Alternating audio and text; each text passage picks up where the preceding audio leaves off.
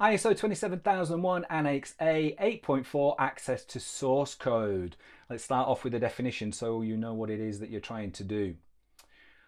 Read and write access to source code, development tools, and software libraries should be appropriately managed. Okay, so what we're looking at here, source code. What the standard is doing is taking all of the good work that we've done previously and just making sure that certain things are covered off. Here, this is relevant to source code, and it's only going to be applicable to you if you have source code or software development within your organization. If you don't have that, look at the tutorials that we've done previously on how we handle controls that are not applicable to us. It's not going to be on your statement of applicability, and you're going to follow that process. If you have source code and you need to control source code, then there are a couple of things that we need to consider. First of all, we need to consider that source code is just a data type, and we've already put in place processes around access control, right? The whole user access lifecycle management is something that we have already covered, and all we're going to do is we're going to adopt that to take account for and reference for source code. So whether that is a slight deviation in the requesting and an approval process, the basic principle is that that process is going to be followed. So you have an access control policy who says what? You have an access process and a lifecycle management process. We've looked at technical controls already about access to data. We've already looked at that and covered that. So there isn't anything particularly new in here other than there may be nuance about the process, the minutiae about how you go about allocating roles and responsibilities within software development tools, how you go about granting specific access technically to source code. And that may be more appropriate if you're using a development company or part working with the development company and partnering with the development company. So these are some technical things to consider, but your policy is already in place. You know what you need to do. Your process is already in place. You know what you need to do.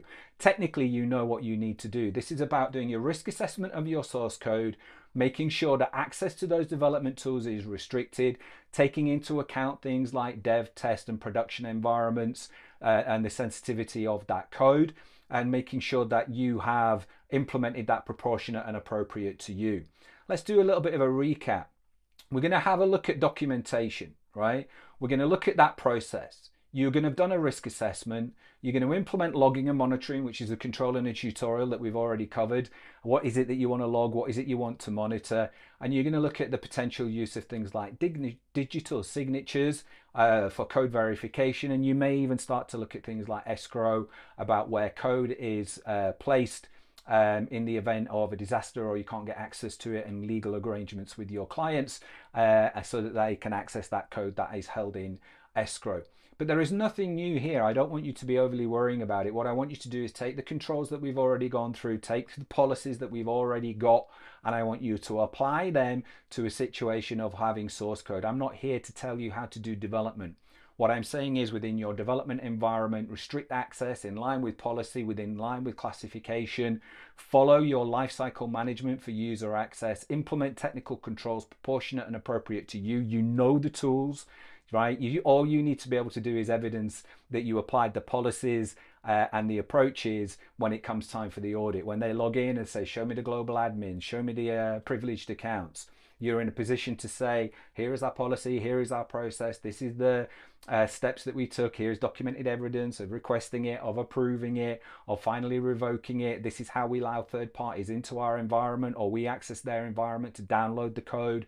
This is how we make sure that we back up the code. This is how we put the code into escrow if escrow is important to you. These are the digital signature technologies that we use to verify that the code is as intended and hasn't been altered. So apply what we've already done in a technical way to you, and you are going to be absolutely golden. Nothing at all to worry about in here.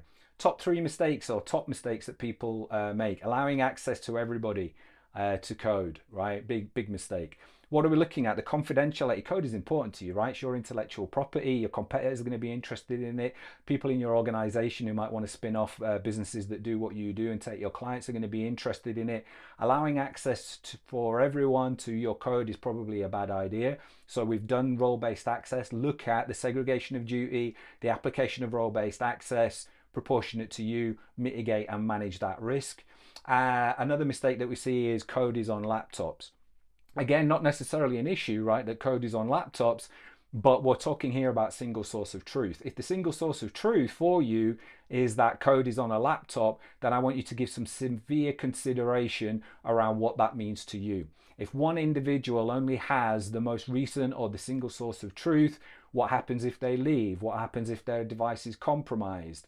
All of the scenarios that you can go through that would lead you to wanting a centralized solution of some kind, right?